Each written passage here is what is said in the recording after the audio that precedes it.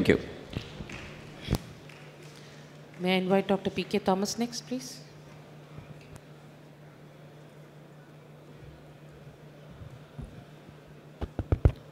Good afternoon, all.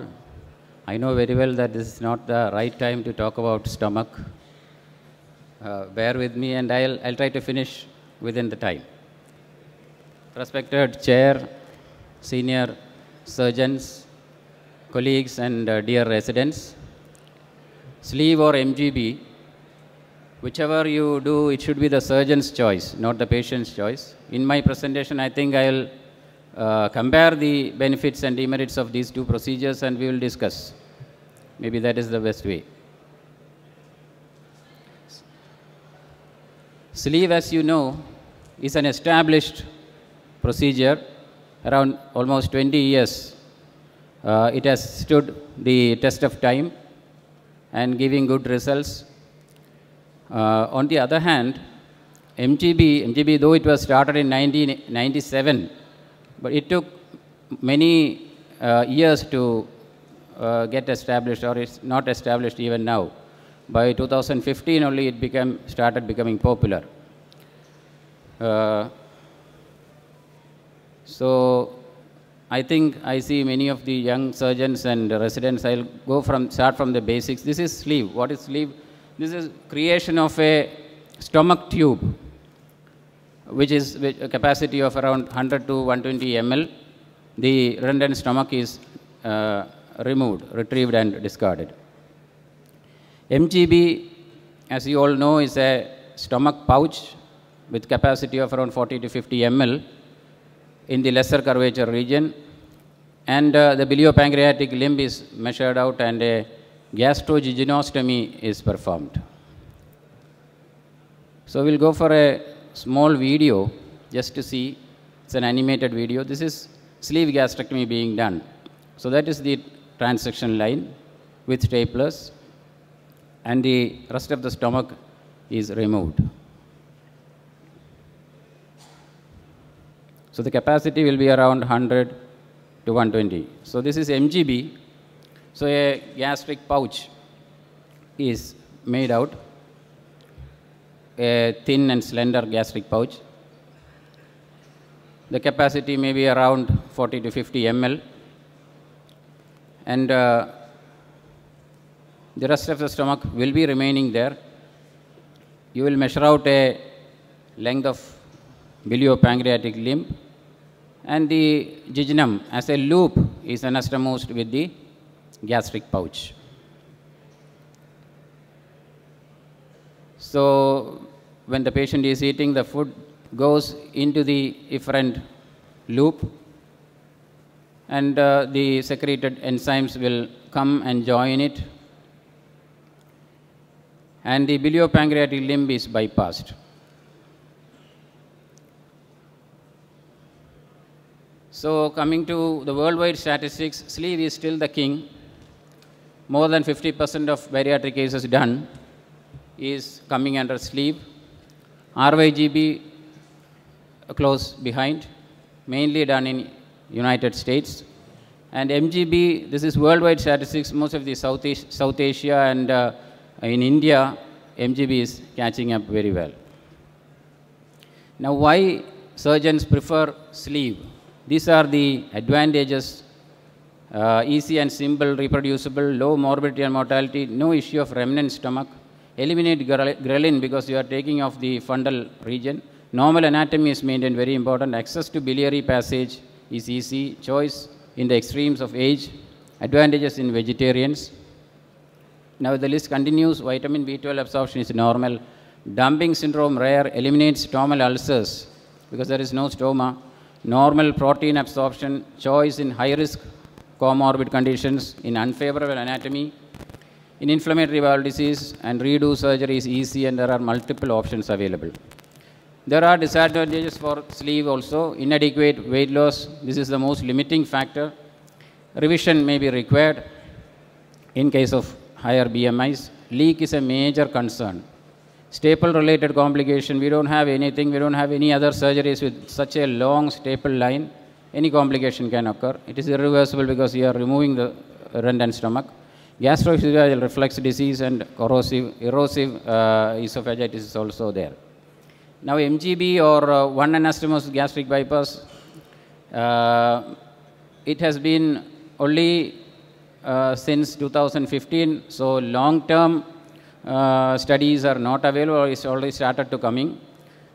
It's major durable weight loss. Agreed, easy to perform, low failure rate in expert hands maybe, minimal retching and vomiting, very questionable. A good exit policy is there, very high patient satisfaction, also not supported. Low risk of ulcer, never, because stomal ulcers and marginal ulcers are there, common, and we never do MGB in a smoker, male smoker. Better T2, type 2 diabetic resolution is supported. Now advantages MGB, fat metabolism is, malabsorption is there, and low cholesterol, CVAs are less, fewer adhesion and hernia. Now the recent studies show hernias are around more than 2.5% in MGB also. So disadvantages of MGB, gastric reflux, bile gastritis, severe malnutrition, intractable ulcers. There is a carcinoma risk because of this biliary gastritis. Short loop bowel effect is very much because the patient satisfaction, the patient starts passing oily motion, very offensive smelling motion and body fluids and gaseous this thing. So patient satisfaction, and there is depressive also. So I have gone through few of the studies. This is done in ILS in Calcutta, where Om Tantia and Tamonas and Podar doctor they are doing a good amount of MGBs and RYGBs and sleeves. So another study also there. All these concludes that sleeve and MGB are safe and easy to perform surgeries with almost equal benefits. MGB has a very good upper hand on remission of T2 diabetes and also long-term sustained weight loss. So these three surgeries you are very familiar. One is the Billroth 2 and the second is the Edmason's gastric loop bypass. These two are the surgeries which were compared to MGB when the studies from MGB are not available, and these are dismal. These are all. This second one, Edmason, is actually obsolete and discarded because of the biliary retching and biliary gastritis. The other one is whenever the loop is converted to a bypass, all the symptoms gets over and the patient becomes better the moment. So what you understand, it is the loop that is the culprit. So Rutledge himself has brought out this article because he says that what you do and what me do, MGBs are not MGBs. They are not MGBs but gastric bypasses only. So he has given the correct way of doing the MGBs to minimize the complications. Tricks in MGB, one anastomosis GB, it was actually designed to bring down complications and the operation time of RYGB, it is said. And you can do it in many ways. The one is the afferent loop is in the left side, the other is in the right side. The stoma, the four critical things you should take care in MGB are the stomal size, the length of the stomach pouch, the anti-reflex stitch, and also the length of the biliopancreatic loop. So this is the ideal method given and the original one. So at least it should be 15 centimeters long. Any length which is less than 9 centimeters will definitely give you a bad result and a biliary gastritis. The biliopancreatic length given is 200 to 350. The patient will have severe malnutrition. Now it is a consensus that 40% of the small bowel length, total small bowel length is taken as the biliopancreatic. It comes around 150 to 170 or 200 centimeters actually. So the take-home messages, I think sleeve gastrectomy is still the procedure of choice in extremes of age, inflammatory bowel disease, anatomical deformities, and super obese and staged procedure. sleeve gastrectomy has to be accepted as the standard bariatric procedure as it maintains the anatomy of the GI tract. A mild upper hand in type 2 diabetes mellitus solution is seen with MGB. With careful patient selection and judicial tailoring of biliopancreatic limb, MGB also can be effective in patients who are compliant in taking their supplements lifelong. Thank you very much for your patient hearing. Thank you, Thomas. So one doubt. Sleeve gastrectomy, you said it is preferred in vegetarians. Why? Yeah. Actually, what happens after bariatric surgery is a protein malnutrition. You know, vegetarians actually rely upon vegetarian food. They don't even take eggs, or strict vegetarians, they don't even take milk. So when the anatomy is deformed in MGB, when it compared to MGB, when the anatomy is deformed, there is severe malnutrition of the body. Even if they rely upon vegetarian diet, they will go for severe protein malnutrition. But in sleeve, even with vegetarian diet, they can survive with minimal malnutrition. Primarily in morbid obesity, the first surgery would be sleeve gastrectomy. Yes. Is it the impression that we have to convey? Yeah. And if it is a failed sleeve gastrectomy, can we convert it to MGB? You have all options after sleeve because you are not distorting the anatomy. You have all options. If it is super obese or super obese, never go for a bypass at the first stage. As a primary surgery, definitely go for sleeve, bring down the BMI, then you can opt for other options like MGB or RYGB.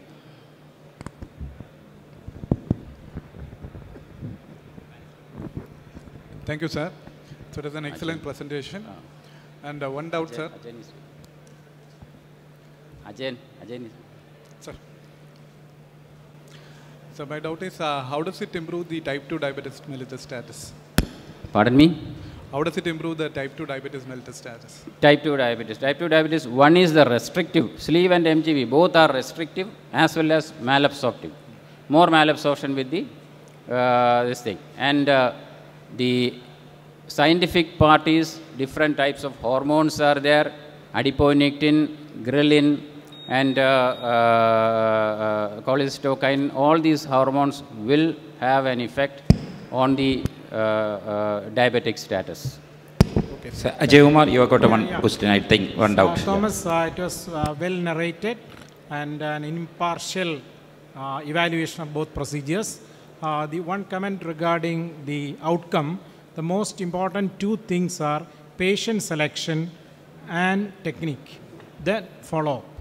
So, for example, if you have a gastroesophageal reflux disease, you will not do sleeve. If it is a patient with a strong metabolic component which needs to be addressed, we will select MGB. Then the leak rate and the reflex are the two fears in sleeve, apart from weight regain. And weight regain is a problem in all bariatric surgery procedures if the follow-up is not good. So, weight regain is not the fault of the surgery alone. It's a follow-up. So, taking together, we have to individualize the case and select the procedure. Both has got advantages and disadvantages. That is my comment on that, and excellent presentation. Thank you, well taken. I would like to thank the organizers for giving me this chance, and my JR3 Indira has helped me in preparing the slides. Thank you very much. Thank you all. Thank you, Thomas. We will go to the next speaker. Dr. Subhash, please.